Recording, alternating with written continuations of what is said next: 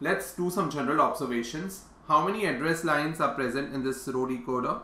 See, there are two address lines, A1 and A2. So my M is equal to 2. How many output lines or word lines we are going to call it? 4. So this is 2 raised to M, that is 2 raised to 2, which is 4, and we'll call this term Sn. Each output has how many number of transistors? Remember, we are just counting pull down transistors, ignoring PMOSs as pull up, ignoring pull up PMOS, and also ignoring inverters which we had used to invert our address lines. We are ignoring this just for assumption. Each output has how many number of transistors? If you see, R1 had 2, R2 had 2, R3 had 2.